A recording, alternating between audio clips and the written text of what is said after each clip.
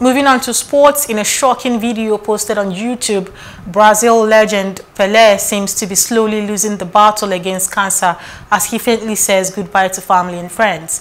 The condition of the three-time world champion has deteriorated as he was seen struggling to breathe in the video, which went viral.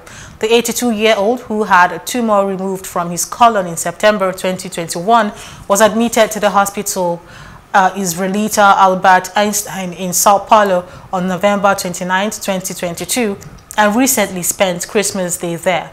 As his condition worsens, family members gather in the hospital to stay with him, with his daughter vowing to stick by his side as the Brazilian great receives care in the hospital after his cancer progressed.